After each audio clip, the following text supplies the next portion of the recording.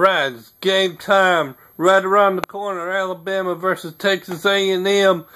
Alabama did a good job against Virginia Tech 2 weeks ago. So far, the only teams Texas A&M have beaten have been Rice and Sam Houston State. Alabama could have beaten those two teams.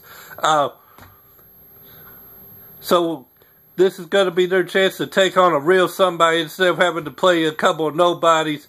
But I believe Alabama's going to get the job done. Going to get a little bit of revenge for last season. I think AJ McCarron's going to prove he is a far better quarterback, far superior quarterback to Johnny Manziel. TJ Yeldon's going to run the ball all over the field. Their defense isn't going to be able to slow him down. Our passing game is going to be a whole lot better. We're going to take out Texas A&M. We're going to take down Johnny Paycheck.